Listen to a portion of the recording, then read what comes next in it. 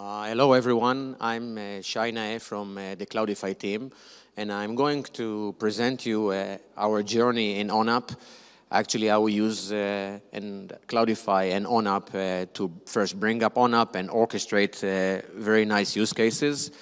We started with one ONAP cluster, but now the demand we see from different customers that they want to go multi-cloud, federated ONAP, as well as to the edge.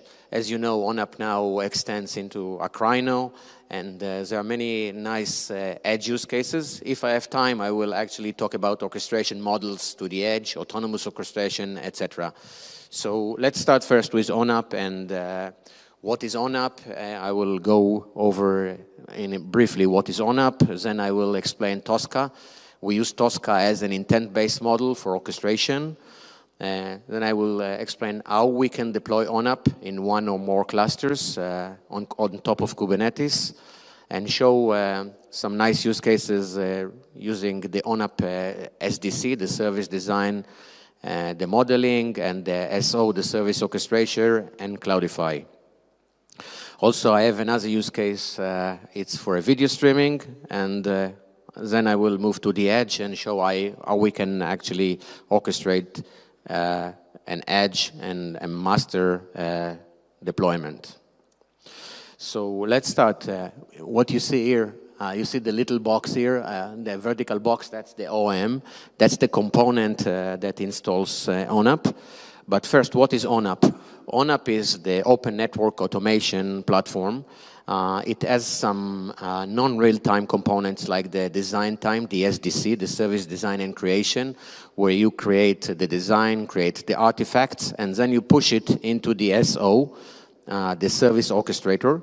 The service orchestrator in turn calls the application controllers, the SDNC for creating the networks, the AppC for creating the application workloads, and it has something that is called ANI, that's the asset in inventory, the active inventory, and basically all the infrastructure components should be actually registered there. If you have an edge component, it should also be registered there. It's not to register subscribers or some other stuff that is coming on top from higher level components, but it should have all the active infrastructure components. So this is ONAP in a nutshell, and the vertical box on the right side here is the OM, the ONAP Operational Manager, that installs and manages ONAP. Basically, in Cloudify, we are actually being integrated in three main parts. One is in the OM to install ONAP, and on top, of course, of a Kubernetes cluster. A Kubernetes cluster could be on top of OpenStack, could be on bare metal if needed. Then we are integrated into the SO. So from the Beijing release, actually, SO can call Cloudify, and Cloudify can actually get a TOSCA blueprint and deploy and execute the blueprint. And also we are part of the DCAE, the telemetry part, so we are the controllers there at the DCAE level. Another way to look at it is, if you look at Cloudify, is at the left side, it installs ONAP on top of a Kubernetes cluster. Up there, it's part of the DCAE, and here you can look at it as part of the controller. So you have SDNC, you have AppC, and if you want to execute a complex topology, a TOSCA topology, a distributed topology, you use Cloudify for that. And already there are several telcos that use ONAP together with Cloudify. I'm not going to get into this, but what happens here in a nutshell, so you actually create something in SDC, it gets all the TOSCA types, it creates the artifacts, actually it creates a CISA file, which in turn is pushed to SO. SO has multiple ways to orchestrate things. One is the BPMN engine. It's more like a TOSCA, it's more like a process-oriented flow. So you say, I want to do step A, and from step A, I'm going to step B to step C, so like automating. And also it has TOSCA using Cloudify, which is intent-based orchestration. You say what you want to orchestrate and not how. So for example, you define the higher level abstractions and you don't care about the underlay. So let's say I want to have a connection point between A and B. I would define this connection point, but I don't care if it's running on some kind of an underlay or it uses different kind of routing, but it's the intent how to use it. Or, for example, I want to define a firewall between 2 points. I don't care if it's a firewall from one vendor or another vendor, or it can be even a router with ACLs, but in the how, in the plugins, I will implement the how, but the TOSCA defines the what and not the how. So if we look at the OM architecture, so basically you get a blueprint. There is a TOSCA blueprint, and this TOSCA blueprint is, I will show it to you later, is responsible to install ONAP. The installation is actually based on 2 steps. First, you provision a Kubernetes cluster. And second, which is an independent step, if you already have a Kubernetes cluster, so you can just use the second blueprint and install the ONAP components, which are many containers or many services and pods installed on top of Kubernetes. So this is one cluster. You see at the top the Kubernetes master. We talk to the Kubernetes master, and we can provision workloads and actually all the resources on top of Kubernetes, which means the services, the pods, and the network and everything. And it can run on OpenStack or on bare metal. At the bottom, we can deploy another ONAP cluster. And the reason for having multiple clusters is because of high availability redundancy, because of load balancing. Sometimes you want to actually distribute the load. Another reason is because of proximity.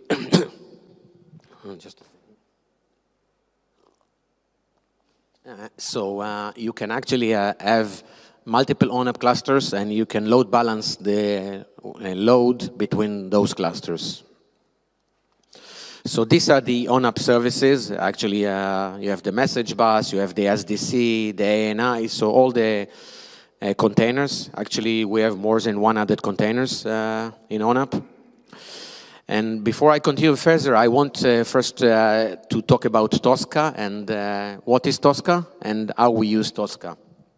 So, as I said, TOSCA is intent-based and not how we do things. It defines what we do.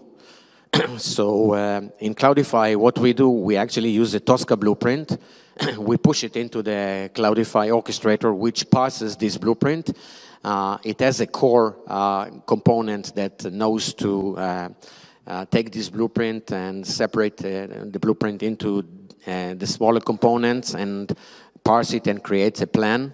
And then we have plugins that can interface with different systems, like any cloud. So we can run on any cloud, provision workloads, networks, applications on any cloud, like AWS, OpenStack, VMware, etc. It can interface any configuration management tools, like Chef, Puppet, Ansible, any networking tools like NSX and others. And of course, I will touch the Kubernetes and containers in more details, but it can provision workloads on top of Kubernetes, but it can do more with Kubernetes. So it's a model-driven automation and governance. You can say, who can execute the blueprints, who can view the blueprints. You can have different roles of admin and a user, and of course everything in one tenant. It supports multi-tenancy, etc., and it supports a federated model of a master orchestrator and edges. And when you come to edge, it becomes more complicated because sometimes edge doesn't have connectivity to the master orchestrator. And what do you do? So the edge should work autonomously, so you need to have copies of your orchestration, both at the master and the edge, and when there is no connectivity, things about ships or airplanes, so still you need to orchestrate the lifecycle operations of the workloads there. And we are open source. So basically it's like building the Boeing, that you have many, many vendors building each one of the parts, but what is different here actually is that our parts, is very dynamic. So each vendor actually creates the part, and the part is constant. It doesn't change. But in our life, everything changes so fast, and we need to make sure we can orchestrate at scale, at very dynamic environments. So this I took from the TOSCA definition, but let's make it simple. So here I have an example of what is TOSCA. TOSCA actually defines a graph of actually components. Think about a graph in memory.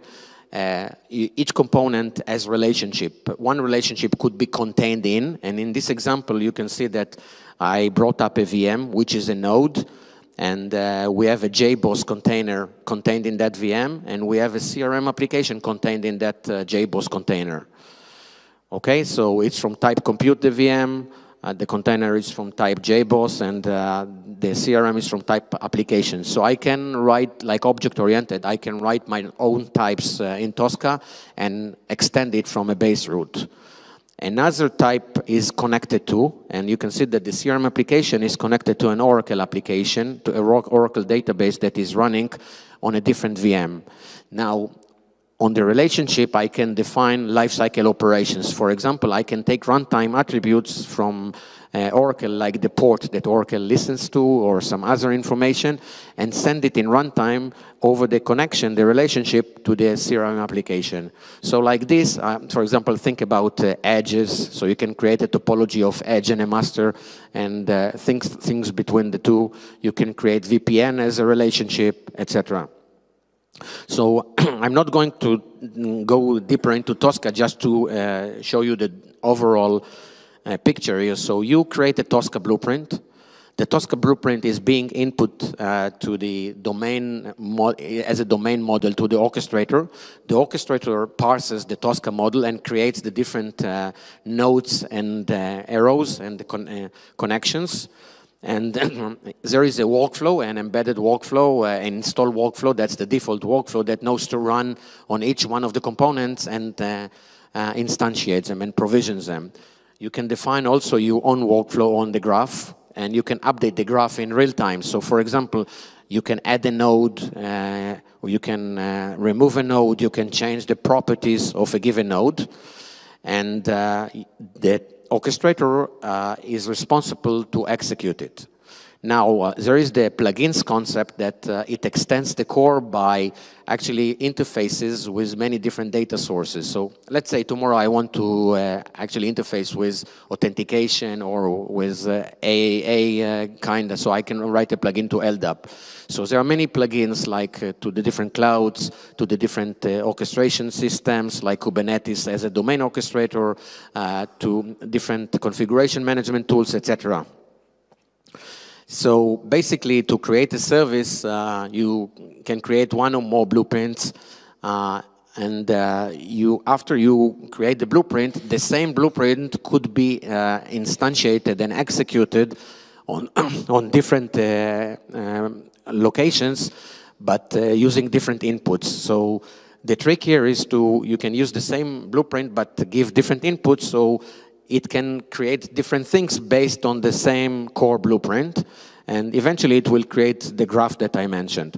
So you can have, for example, if you have multiple domains, and if they are similar, but they have different inputs, so each one can have, for example, a different IP addresses or different management administrators, etc. Think about edges. So edges, you can group edges actually in groups, and the edges, the same edges in the same group are the same, but in different locations they could be different. So you can send information to those edges with the same blueprint, just giving different inputs. So if we look now at this TOSCA example, so we see that actually we have here a VM. We can create a group of a VM and all its components, like the IP address, etc. We connect the VM, as I mentioned, to a Tomcat container and then to a Mongo database. And here the things are becoming more interesting. We can create a composite service, and the composite service basically, let's say we have multiple blueprints. Each blueprint, you can think about the blueprint as a microservice 1 and 2. Each one can get its inputs as its own lifecycle operations, and it sends output back to the master blueprint. And basically, you can do this on the fly. So you can have logically separate, for example, your application. You can have each VNF in a separate blueprint. You can have a master blueprint, and then you can actually orchestrate those blueprints with, from top-down approach. You can create service chain and change them on the fly. So for example, let's say you have a router, a firewall, and now you want to add a DPI device. So you can, in this example, I run a deployment update and I actually manipulate the graph in memory. So I add the additional VNF and I connect it into the service chain using this deployment pattern. So basically what I wanted to show here is that TOSCA is very flexible.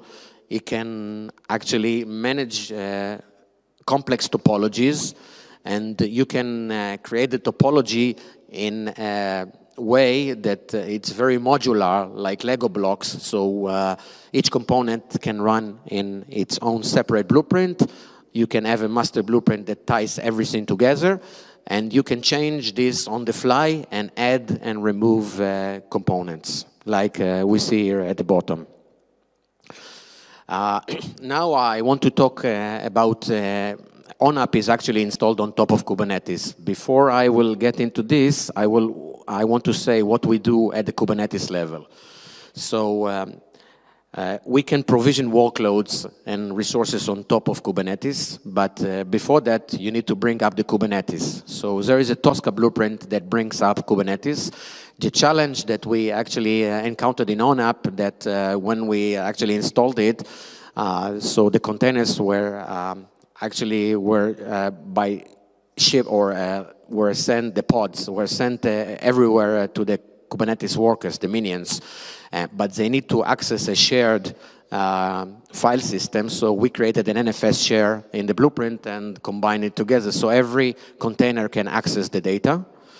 Cloudify also implements the provider interface in Kubernetes. So if Kubernetes wants to scale, so Kubernetes asks Cloudify, hey, I need another VM. It will get another VM, and this will be added as a node to Kubernetes.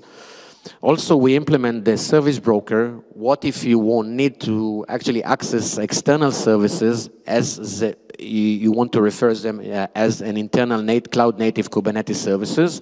So there is the service broker interface that you can implement a catalog of services, and Kubernetes will actually access it as a Kubernetes service, but the services could be on Amazon and could be, a database, external database that is not part of the Kubernetes cluster, etc.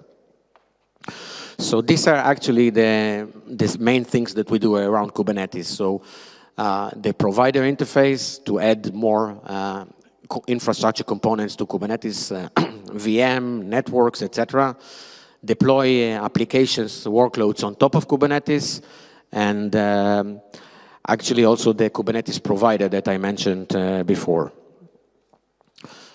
So basically, we are like a sandwich on top of Kubernetes. The provider is implemented in a native Go application, so it can access every cloud and create resources on the cloud.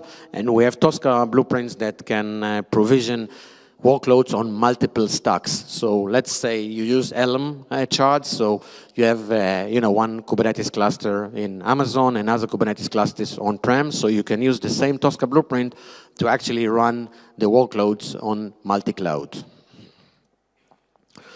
In this example, we see how this looks like. So we look at first at the Kubernetes. You can see the visualization of the Kubernetes cluster. And you can see that you have the host here, you have the different networks, the security groups, and the Kubernetes node. Also, we can actually collect KPIs as part of the TOSCA blueprint, and you can actually define in the TOSCA blueprints a monitoring component that you say, I want to collect CPU, or that's infrastructure component memory, but you can collect also KPIs from the application itself. For example, number of connections or something that is interest for you, and visualize it on the dashboard. This is the ONAP cluster that we provisioned using Cloudify. So you can see it on OpenStack. So it's on top of OpenStack. And here I want to emphasize that you can take all the ONAP components and provision them on top of Kubernetes, on top of OpenStack or bare metal, but you can also have an hybrid installation. You can define that some of the components will run as containers, pods in Kubernetes, and some of them could run as VMs. So you can have a mixture environment, and this is true not just that ONAP is just an example, but you can have an hybrid deployment model that you can actually define some components running on bare metal, some could run on VMs, some could run on pods, and also I have an example that some components are running as function as a service when I show you actually some orchestration use cases using ONAP. Just to summarize this part, and then I'll show you the ONAP itself. So basically, we have a TOSCA blueprint that defines the infrastructure. It defines Kubernetes. It starts a Kubernetes master with multiple nodes. This is configurable. It also installs the TILA server, which is the LM client uses it. We have an LM plugin or an LM integration. You define in the TOSCA blueprint all the TOSCA applications, all the ONAP applications as TOSCA nodes instances, and it will use the LM integration to provision them on top of Kubernetes. LM has values, global and local values, so you can override those values using the LM integration. So you can use the inputs and say whatever I want. For example, I want to define global inputs cluster-wide or on top of multiple clusters, or I want to override those values locally or globally. And everything is here defined with TOSCA. And of course, we have the service layer that higher level components can interact with the REST API and call Cloudify to do, for example, to create a blueprint, to deploy a blueprint and execute it, and even to create a workflow. So let's say, for example, you want to, an example of scaling, you measure the KPIs and you see that the KPI for scaling actually crossed the threshold, so you send it to the OSS or to other system, and this system can actually trigger a workflow and tell Cloudify, for this blueprint I need to scale out. Okay, so this is the ONAP portal after you bring up ONAP. So you can see the ONAP. This is the topology of ONAP with all the components. So you can see the portal, the SDC, the robot, console, the message bus, the APSI, etc., the ANI. So, and if you do Kubernetes kubectl get pods, you can see all the running pods, and the same for ONAP services. If we want to look at the blueprint, there is the Gerrit, the blueprint. So you have the TOSCA blueprint here. So I don't have time to actually go into the blueprint into details, but it defines the TOSCA DSL.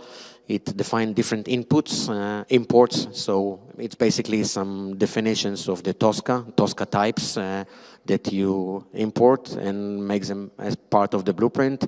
It has the input section for the images, the LM version, and then it creates the NFS connectivity that I mentioned for all the nodes, and defines the Kubernetes master and the Kubernetes nodes, and the security groups, etc. So now, after I have a Kubernetes cluster running, I can have multiple Kubernetes clusters. So I can go and provision actually the ONAP components on top of it. So basically what I do, I point to the, in this example, to the Tiller server or to the, I point to the Kubernetes master and I provision ONAP on top of this Kubernetes. I can take different ONAP components and provision them on different clusters, or I can create multiple ONAP clusters and define what I want to provision where. So you can see that each type, TOSCA type here, is very similar. It's from type ONAP nodes component. It defines the same things except for the application. Here it's ANI, AppC, CLAMP, etc. So you can go to Garrett actually, and this is the link, and you can look at it. Now let's look at interesting use cases. One use case that actually the telco did almost by itself with an integrator is use Cloudify for two things. One, for a catalog. It was for a streaming video, so I have different domain network controllers and different media environments. So they wrote an abstraction layer on top of it. And they used a TOSCA blueprint for first defining the catalog of services, what the user can do with this, what services the user can consume. And after that, they used ONAP and they integrated Cloudify as part of ONAP. So they pushed the TOSCA blueprint into the ONAP SO, Service Orchestrator. And this Service Orchestrator was calling Cloudify to actually orchestrate the different domain controllers. At the top, they used the TM Forum API layer actually to get integrated with their OSS BSS system. And this layer, actually the API translated requests from the OSS BSS into Cloudify. Another use case is I want to go more to the edge, so we also did it with Big Telco. We created an ONAP cluster with 3 edges. Each edge was a Kubernetes cluster. We defined the services in SDC and pushed it into SO, and SO was calling Cloudify. In this case, it was a connected car example. So think about it. How many times you use Waze or Google Maps and you run into traffic jam and then it tells you turn right, okay? But you're already stuck in a traffic jam. So we calculated a rectangle around each one of the edges, and we know the density of number of cars there. And basically, we can tell you, hey, you have to go through another route. So before continuing, I'll show you what we did, and then I will explain about the architecture. We use in this architecture function as a service deployed on top of Kubernetes. And you can see here, that we have different car types like Ford, Toyota, and we use an IoT gateway for that. And let me show you what happened. I will go quickly here. So we visualized everything on a Google map. So we sent information from the car, so you can see the density information. And also we set a prediction back to the car to tell it where to go. So we used the Google map actually, and who is familiar with Boston here know that you have many times traffic jams here. So we created a TOSCA node to create a traffic jam here. Each dot represents a different car type, like Mazda, Toyota, Ford, etc. Now I will do a fast forward. You see the cars are getting to the traffic jam, and I will send some of the cars to the destination point using another route.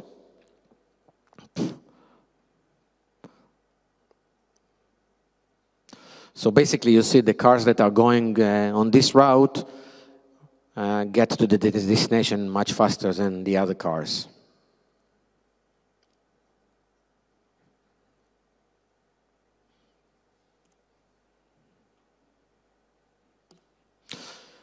Okay, so let's continue.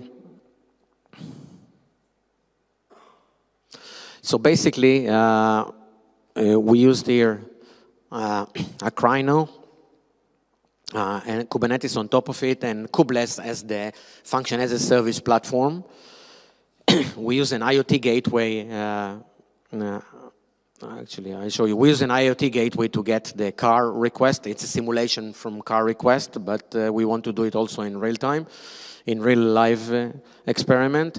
We had a fast engine that automatically defined a TOSCA type for each car type, like for Ford, Toyota. We kept all the locations of the car in the MongoDB database, and Cloudify, using the TOSCA blueprint, orchestrated everything, and also we visualized everything in Grafana and Prometheus. If I go one slide here, you can see the ONAP. So ONAP orchestrated everything. We had different edges, and ONAP ran the blueprints and the workloads on all these edges. And basically, the challenges were here, actually, that we encountered is to define things dynamically. Let's say I now discover a new car type. I want to add it to the model dynamically.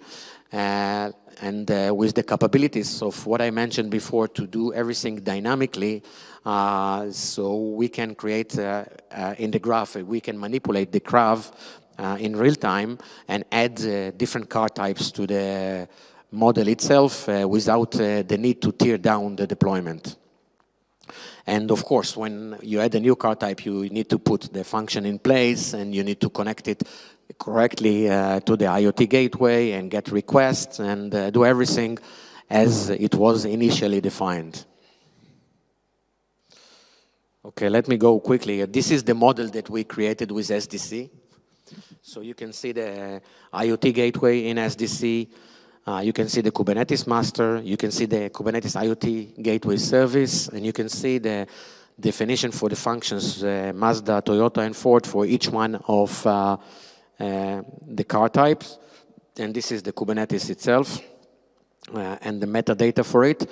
So this model was pushed to SDC using a TOSCA blueprint, and it was pushed to SO in ONAP, and it was called Cloudify to orchestrate the things here.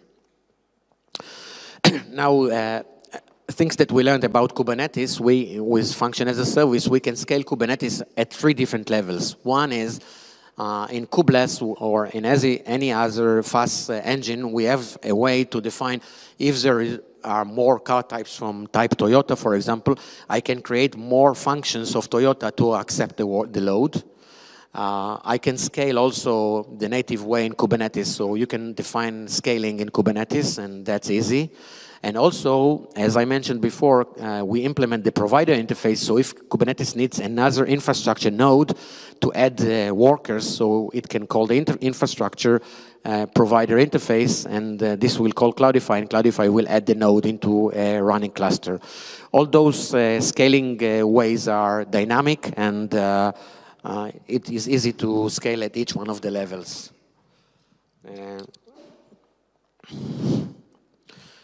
Okay, so now let's talk about multiple ONAP clusters. So you need multiple ONAP clusters because of load balancing, mainly load balancing and high availability. So you can create multiple clusters and define what runs where. Let's think about federated Kubernetes first. So what is federated Kubernetes? Actually, you know what is federated already. Kubernetes is federated by itself because it's node federation. It runs different workloads on different nodes. Now, federated Kubernetes in a nutshell has an API gateway, actually, the API for Kubernetes. It has an etcd for configuration, and then it has controllers to bring the workloads to the desired states, the pods to the desired state as you define in the YAML files. Now, go one layer above it, so think about the federated API, so you can define, for example, I want to run object foo on multiple clusters, so it will go to each one of the clusters and execute it. So the same, you have etcd for federated configuration, and you have controllers to define the desired state.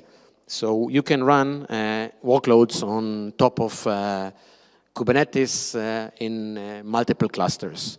Now, sometimes the world is not only Kubernetes, and you need to tie it to different things outside Kubernetes. Sometimes you need to run it on VMs. Sometimes you need to create VPNs.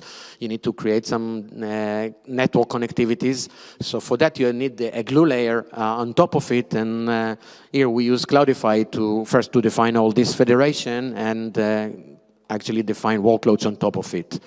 So I will do fast forward. So there are many use cases from federation. I go to edge cloud. Many use cases for edge cloud. Think about that you have, actually OpenStack in each one of the ships. So people use it for, there are many ships that you need it for. People use it for gaming or for whatever they need. So you can have OpenStack on a plane, airplane. So there are many edge use cases. IoT, etc. So, and as Michael Dell said, the edge will be much bigger than the cloud itself.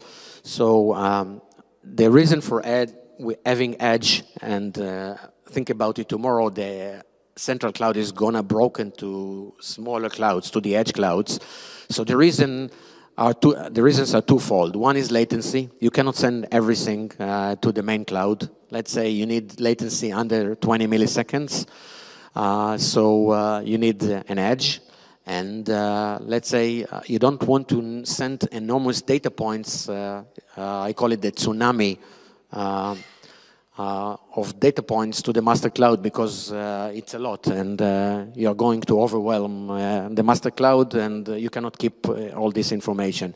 So the main two reasons are latency and lots of data points from IoT, AI, AR, machine-to-machine, smart cities, etc. So in this case, how you're going to manage this? So I already touched on the serverless edge, but the challenges are enormous here. You need to define a complex model, and you need to do a service composition of multiple master and edges. Now, what do you do when there is no network between the edge and the master? So the edge should work autonomously. Also, the edge has limited resources, resource constraints. What do you do with security? Who is allowed to talk from the edge outside or from the edge inside? Or what do you do with security and tenancy inside the edge itself? And many different things. Think about a satellite environment where the bandwidth is scarce. So how do you manage this? So basically, I just quote someone here that say that even from operational point of view, we are going to have more edges than people. So how we can manage this? So just to finish this, I don't have enough time. So there are actually many models to define and orchestrate an edge. One model is to have master orchestrator that's actually uses a control component at the edge, but the master orchestrator actually manages everything and just send operations to the edge.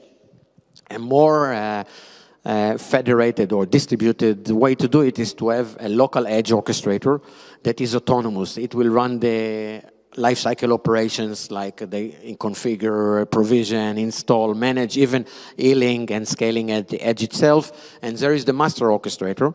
The master orchestrator will connect to the local orchestrator, and when there is no connectivity, it will work on its own. But then when there is connectivity, it will actually keep the data that it collected and send it to the master orchestrator.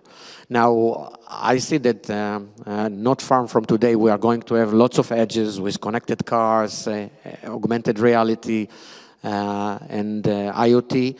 So the master cloud will serve as a learning point. Like, let's say you learn something at one of the edge and you want to send the data to the master orchestrator that can send it to the other edges and do AI at the master cloud. But the edge will need to work autonomously and be smart enough to manage all the components that are connected to it. And just to finish this, I don't have time to go into a federated model and managers of managers and cross-edge workflows, but I just want to finish it with some examples here. So basically, we want to have a service composition using TOSCA, and you want to have it as a Lego blocks, so you can combine different components together, create a master service, and you can create multiple master services, have a catalog, and each one can consume each one of the services. And this could be used, for smart city, transportation, branch offices. We have the VCP and SD-WAN solutions today for smart home and cities, for military and defense, energy, etc. So there are lots of use cases, and the challenge is to make it simple and to define the topology and what you want to do intent-based, and not to get into complexity. So I see that I'm right on time. Let's someone ask questions. Yeah.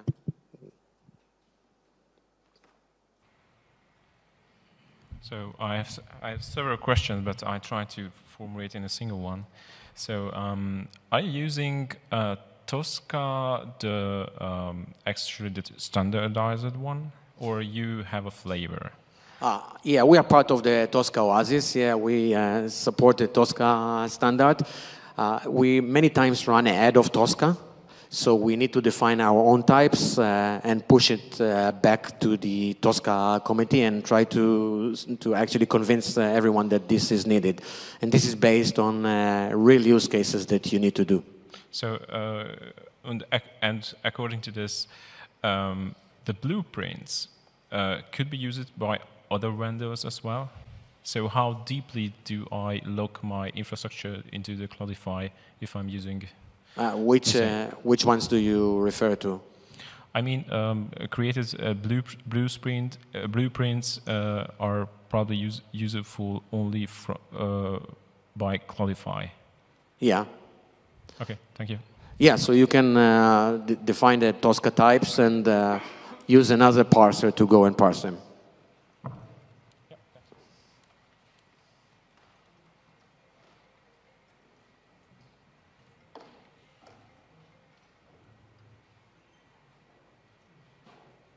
Yeah, another question? Okay, thank you.